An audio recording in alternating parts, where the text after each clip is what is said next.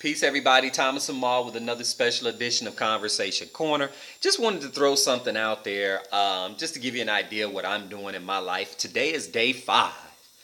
Day 5, December 5th. And many of you may know that I am a Muslim, and I've been partaking in Islam for about 24 years now. And every year, when you're a follower of the Honorable Elijah Muhammad, in December, he prescribed that month as Ramadan. Now, some people may say, Ramadan is not in December. Well, according to the teachings and according to all of the books that are out there, there's really no laws when Ramadan can't take place. But according to the Most Honorable Elijah Muhammad, the best time to take it, and he prescribed it, is for December. And there's numerous reasons why, because it shows a display of discipline. Courage to be able to go against all of the things that are really going on within this month. You're able to sit back, and what that Ramadan consists of is no eating or drinking or sexual activity during daylight hours. And that's it. Well, you have to read the Holy Quran, which is about 1,200 plus pages. Your dietary is even more strict, which is you eat once a day, but there's no meat unless you consider fish and meat. And that's the only thing. So you basically become almost a vegetarian for the entire month. So, your body begins to work in a manner in which it was made to work. You have so many people tell you that you're supposed to eat. You can eat 3 times a day, 4 times a day. I've heard 6 times a day. Well, according to what we were taught, it's best to eat 1 time a day and to eat the best foods that 1 time a day.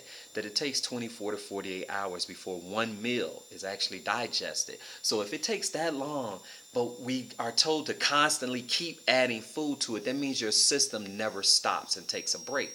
Hence, all type of issues come about, be it health and things like that.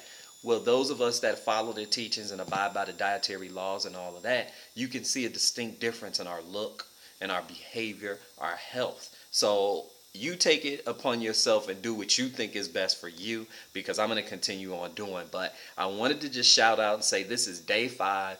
This is, like I said, my 24th Ramadan. So it's really easy for me. Sometimes you want something to drink here and there. But as far as the eating, it's no big deal.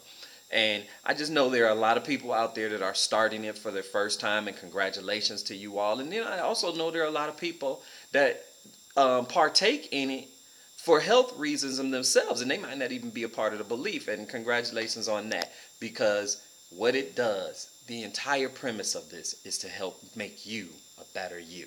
And that's what we're all about, making you a better you. So day 5, December 5th, everything is going really well. I usually lose 5 to 10 pounds a month. I have to cool out on working out because of the stamina and all of that. But, I definitely get my eat on after hours and all of the other things that I can partake in. And as far as my reading, it's going really well. So I'll hit you back up in a few days, maybe 5 days, possibly 10 days, and give you an idea of my progress. And if I've talked to other people, what their progress is too. So with that, Conversation Corner saying peace. Remember, be smart. Think first.